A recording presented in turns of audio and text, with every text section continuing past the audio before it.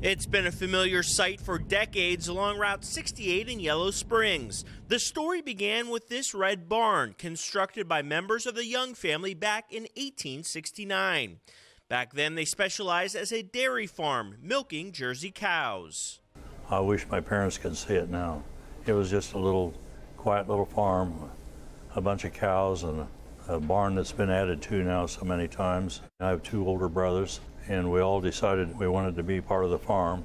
And in order to feed 4 families, we decided we had to do something besides just milk cows. Fast forward to the 50s, when the farm began selling fresh milk to the public. In the decades since, Young's has expanded to multiple restaurants, an ice cream parlor, and several entertainment venues. Although the world and farming industry have changed so much over the decades, one thing remains constant: the Young family name.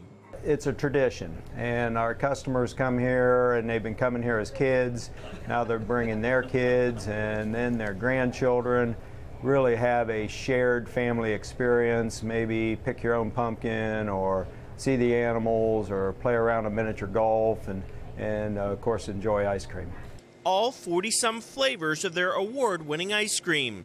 See, it's the food, fun, and family atmosphere that continues to draw back both customers and employees. It's family operated, and they're easy to work for, and they're fun to work for.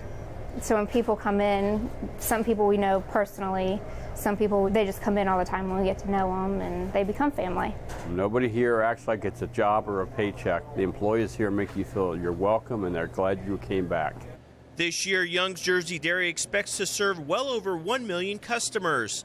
There are currently over 300 employees and 14 members of the Young family working at the farm.